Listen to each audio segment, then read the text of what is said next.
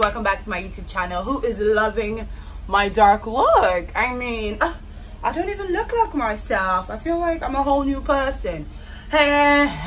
Psych, still on me. Welcome back, guys, to my YouTube channel. Totally random. How's everybody doing? Vibely, I hope. If you're new to the channel, welcome. Please don't forget to subscribe before you leave. Check out all my other videos, and guys, hit the notification button on my page so that every time a girl posts up some new heat, you guys can know all about it. Ooh, it's not easy to be a baby girl. White. Oh my gosh. If I don't gas myself out, you will. Anyways, guys, as usual, I did a poll on my Instagram, and you people like gossip. I put a poll about if I should do a video on the one time I got into a serious fight at ShopRite, and the other poll was the time I caught my friend's man cheating. And all you I2 knows ABC Amel Business Center people picked that I wanted to know the one time my friend's man cheated on her. So that's what we're gonna talk about. Sito, this is for you. I'm not naming any names, please, except people want to open GoFundMe account for me to get security. I will not be naming the names of the people involved. I will use any name that comes to my head. So I have this friend. Her name is Sandra. Not her real name, but oh my god, I feel so undercover. I'm using like pseudonyms and shit. Anyways, guys, I had this friend. Her name was Sandra, and she had started dating this guy, you know, told us all about it. You know, he's really cute, he's nice, he likes to take her out, they go for dinner. Oh, well and good. So once or twice I hung out with them, and naturally, I'm a people person. I love people. I'm the life of the party when I choose to be and everything. But for some reason, my spirit did not gel with this guy. He just seemed very, very sneaky. And so I spoke to one of my other friends who had gone out with us. It was like a group date thing. I'm like, babe, how far? Is it only me that is getting very, you know, not so cool vibes from this guy? And she was like, no, that she thinks he has something to hide. I mean, I was like, well, the relationship is still new. Maybe, you know, because we are single, we want to ruin it for her so that she'll be single with us back. Let's just carry our single, miserable selves and be going. So they did that for the first month. Second month, I mean, she was over the moon, constantly, you know, looking at her phone, you know, texting him. When he texts her, she'll be smiling. You know those things you used to do when you're in love.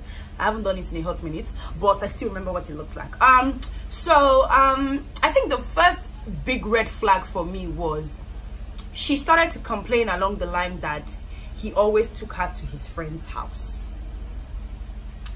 Sir, you are a grown man, even if it's your parents' house, that's okay, but why are you taking me to your friend's house? And I said, okay, you know what, babe, ask him why you've never been to his place. And he told her that, oh, his place was under renovation, and that for the meantime he was bunking in his friend's house. I was like, okay, well, they can't renovate forever, so chill out and, you know, let's see how it goes. Third month in, fourth month in, babe, how far? What's up? Are you in your man's house yet? No. That's how suspicious. That's how suspicious. But I'm like, what kind of renovations are they doing? Are they breaking the whole house down to build it again? You should go and meet contractors in Lekki. They have skyscrapers up in less than 6 weeks. What are they renovating? She was like, oh, you know, she doesn't want to, you know, stress him out about it. She's really stressed about work, blah blah blah. I said, fine. I said, okay, you know what, my spirit is not gelling with this guy. Give me his Instagram handle. As the FBI that I am, let me go and do some undercover digging. She said he doesn't have social media. That he's really, you know, anti-Instagram, anti-Snapchat. He's just focused on his business. I said, Hunty, I think your love has blinded you. It's a red flag for me of sort when a man I'm seeing doesn't, you know, have Instagram or have Twitter or have Snapchat. So I get that, you know, you want to be private, but it's not up to the point of not having an account or not knowing how to, you know, use all the social media mediums. So I said, you know what, let me not cry more than the bereaved. It's from club they used to enter dance before they say I want to post and stand with the guest Gary. So 6 months into the relationship, she starts to call me that he's acting funny. I think this was around Christmas time that he said he was about to travel, you know, for Christmas. I'm like, oh, where is he going? To his village? She's like, no, that he's actually going abroad. I'm like, well, not a big deal. A lot of people want to be, you know, outside the country for Christmas, big traffic, dirty December, whatnot. She's like, yeah, but that he's being very sketchy. I'm like, sketchy as per. She's like, you know what, I should forget about it. He's the one they tell me I will. So I now asked, like, towards the end of December, babe, what's up? Has your man's, you know, janded and everything? She's like, yeah, so that he has traveled and, you know, they are just chatting on WhatsApp, even though every time she tries to FaceTime him, he says he's busy. In my head, I'm like, I'm already doing some kind of calculations. I'm like, girl, the fact that you're not calculating along this line as well, you must really be in love with this guy.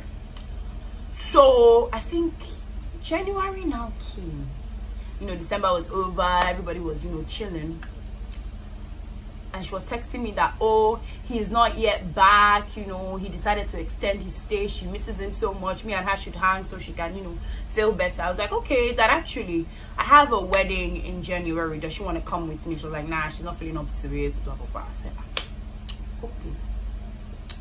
Lo and behold, a girl got dressed up, you know, looking like a snack, reached the wedding. Who did I see there? My friend boyfriend. Hello, sir, you are supposed to be in the United States of America.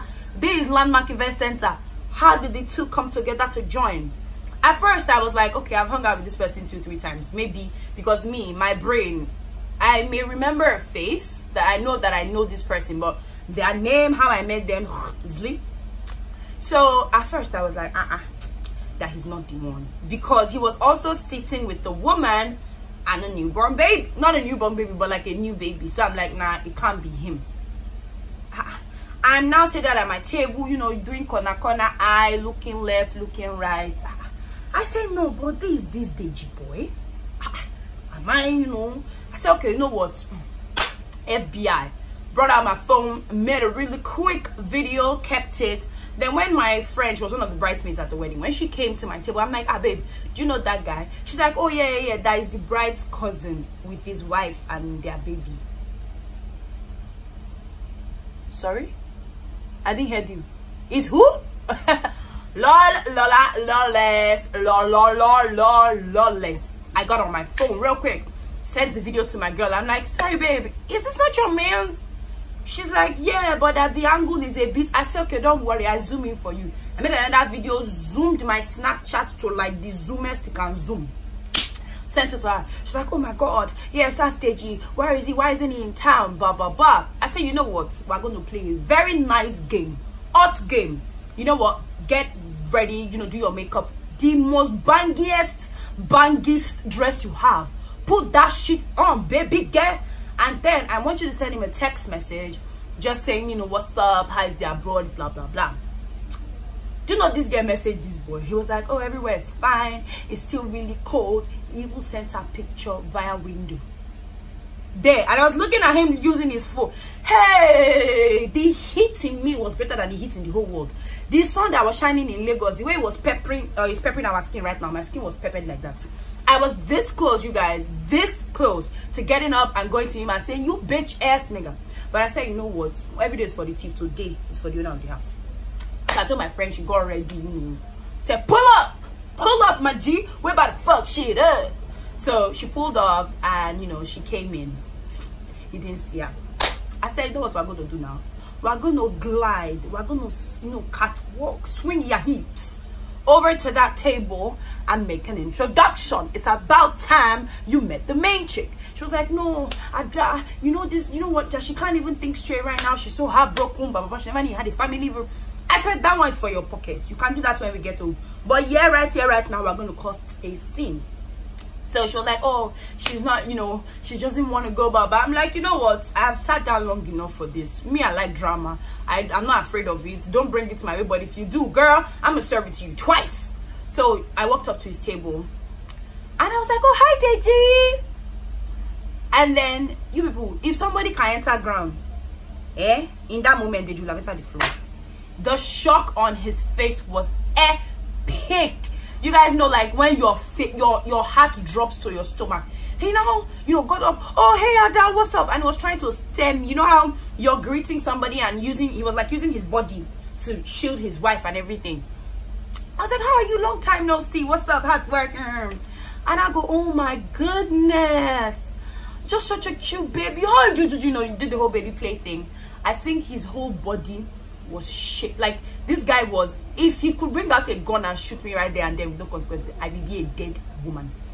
So I now turn, I'm like, oh, is this your sister? And she goes, no, we get that a lot. We're starting to look alike, being married and everything. I'm like, oh, you're his wife?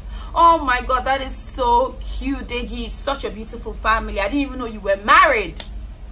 You know, when you are just throwing the salt, throwing it. I think at this point, my friend had gathered enough courage because she knew that, okay, I wasn't going to go and do my fighting on them. She now pulled up. Hey! All hell broke loose.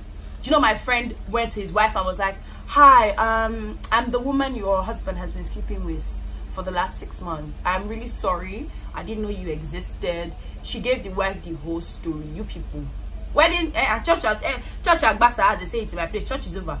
The wedding was over. I mean, the wife stormed out with the baby. The guy was looking from the wife to the girl, from my friend. I think I was devil's advocate at this point, but I mean, sometimes you need to treat people's fuck up. How can you be dating a girl for 6 months? I cleared my friend on our way home. I was like, there's no way you can tell me this man wasn't married. There's no way you could have told me, like, you didn't, you know, see some signs and everything. Apparently, what had happened was, immediately his wife got about 2-3 months pregnant, she jammed it. Do you guys get it? So she wasn't in the country.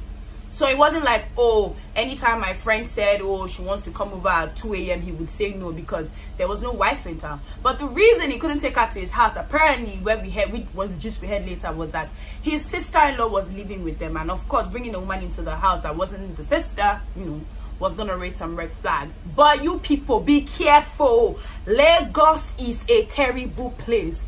When you meet somebody, ask them, are you in a relationship? Are you married? Is anybody married to you? Is anybody dating you? Do you have any relationship I should know about that you may not even know about? These are the vital questions. And another red flag was the whole him not taking her to his house. His house was under construction for the entire relationship. If you're not building a new house, I don't see why renovations should take that long. Third red flag was when he jammed it, why wasn't he allowing FaceTime calls? Because his family was there. I mean, my friend went home, she cried her eyes out, you know, men are scum movement, tweeted a couple of shit, posted a couple of, you know, memes on her Instagram, like, oh, never, never, now she's the advocate of, you know, if I can't go to your house, if I can't FaceTime you whenever, and, you know, you pick up and we talk via video call. She's very, very careful with relationships, which is what I think a lot of people should be right now. And if you ever need me to do FBI work for you or start a confrontation, email me at adimoka@ipad.com. That's my new profession now. Catching your boyfriend red-handed cheating on you. That's it for the show today, guys. Thank you so much for watching. Don't forget to like, share, and subscribe to all subscribe to my channel. Share with everybody that you can. Repost. I really appreciate how everybody has been coming out for sister. You guys will find help in the time of your need. With that being said, we have come to the end of this episode of Totally Random. Thank you for watching, and I'll see you in my next video.